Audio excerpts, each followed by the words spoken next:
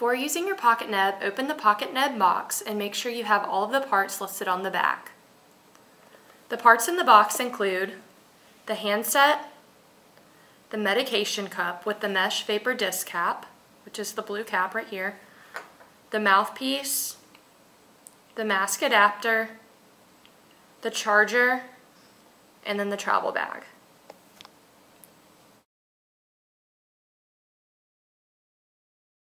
Before operating the pocket neb for the first time, it should be charged until the light on the medication cup is blinking green. To charge the unit, plug the wall adapter into a wall power outlet and plug the USB charger into the port on the left side of the unit where it reads USB. A red low battery light will blink to show that the battery is charging, and it will change to green when the charge is complete. Charging time will vary depending on the condition of the battery, but if the battery is completely discharged, it will take 4 to 6 hours to become fully charged again. Also, make sure that you do not use the pocket neb while it is being charged. Before the first use, be sure to clean the pocket neb. To clean the pocket neb, remove the mouthpiece or mask adapter from the medication cup. Then remove the medication cup from the handset and discard of any remaining medication before cleaning. To clean the unit, open the blue cap on top of the medication cup and add distilled water.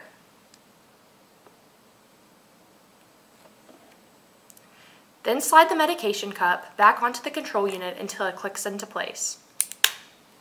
Then you can connect the mouthpiece or mask adapter and press the power button on the front of the handset.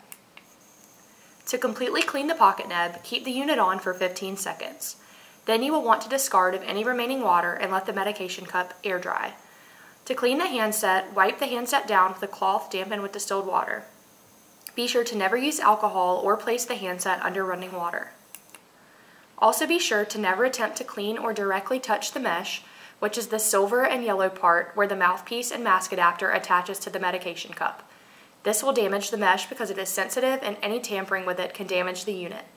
Placing the mesh vapor disc cap over the medication cup, opening while the pocket neb is not in use, is a good way to avoid damage.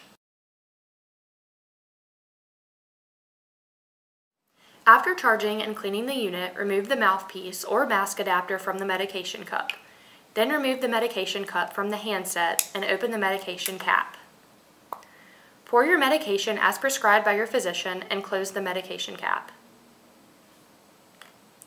Then slide the medication cup onto the control unit until it clicks into place.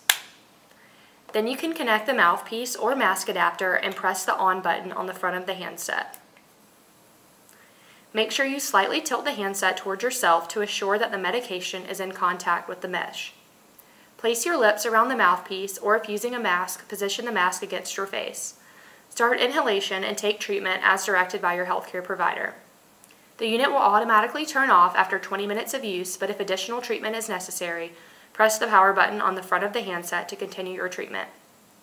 Once you are finished taking your treatment, remove the mouthpiece from your mouth and press the power button on the front of the handset to turn it off. Then remove the mouthpiece or mask adapter and place the mesh vapor disc cap back onto the medication cup. Be sure to clean the unit using the previous instructions and place the pocket neb along with its parts in the travel bag.